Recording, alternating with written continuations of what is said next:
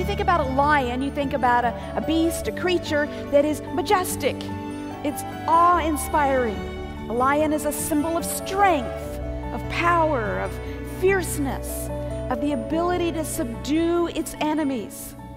Throughout the Old Testament, we see God portrayed as having characteristics of a lion.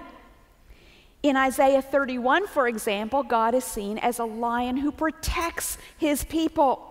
And then there are times when God even fights against his own people, as he chastens and disciplines them because of their sin. The lion is the king of beasts. It rules in the forest.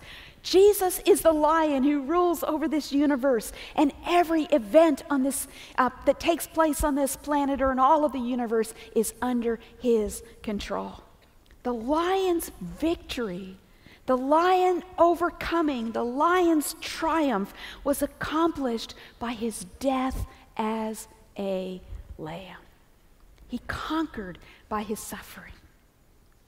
And as the Lion of the tribe of Judah, Jesus is both the protector of his people and he is the prosecutor or the avenger of his enemies. You will meet him as one or the other. He will either be your protector if you are one of his people, or he will one day be your prosecutor if you are one of his enemies. And so we see that Jesus Christ, the Lion of the tribe of Judah, has conquered. And here's the good news. If you're one of the children of God through faith in Jesus Christ, you share in his victory. His victory is your victory. We triumph in and through him, not through our own strength, but we triumph through him. And remember how he triumphed? He triumphed by laying down his life as a slain lamb. I think that sometimes in our thinking we have reduced the Lion of the tribe of Judah to a kitten in our minds.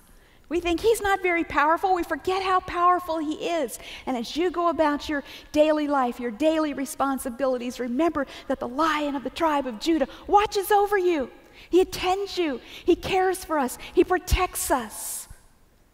And oh, that we would see him as the strong, powerful, courageous lion that he is.